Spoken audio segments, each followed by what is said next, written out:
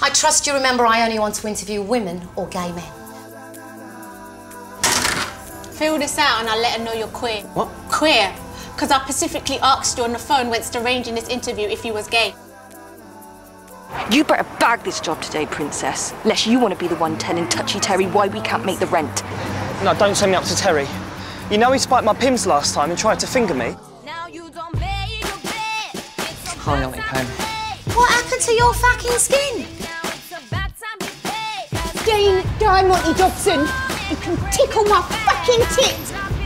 Well, I'd love that. Need a back cracker sap wax on lunch, please. And waxing your hoop. Not after last time. I had a dodgy monkfish, OK? That was not my fault.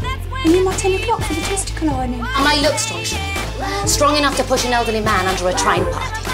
I've got the weight of the world on my weave at the moment. No one's fingering me again. Oh, that is rank. You're not a pretty face, Shaniqua. You mean not just a pretty face?